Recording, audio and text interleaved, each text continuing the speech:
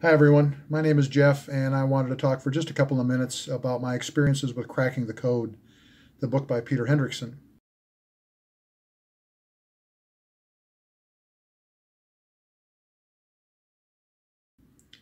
I was given a copy of Cracking the Code about 6 years ago by a very good friend of mine at a Christmas party.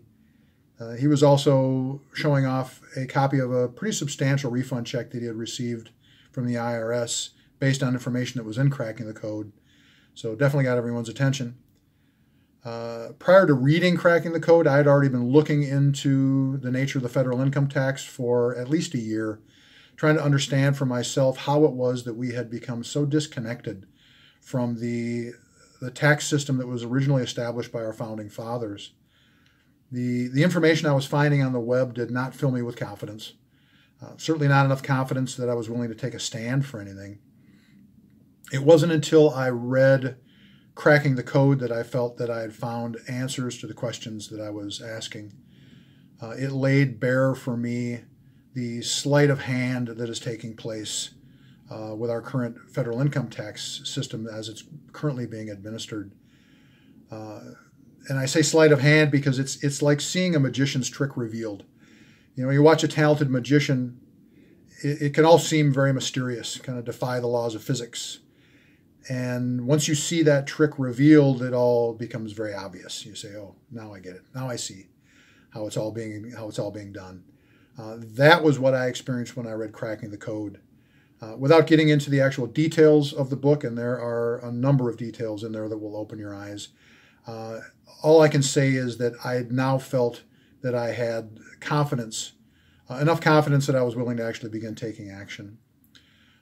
Over the course of these years, I have experienced a lot of resistance from the IRS.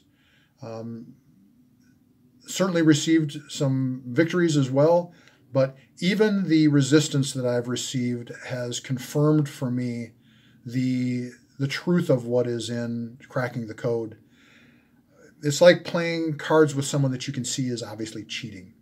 If you're playing cards with someone and you know they're cheating because they can't win with an honest hand. And that is what I've experienced in my dealings with the Internal Revenue Service as I've applied Cracking the Code. So it has not been an easy path for me. It's been difficult. But that being said, I would absolutely do it again.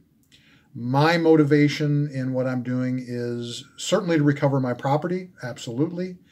But my main motivation in doing what I'm doing is to uphold the rule of law.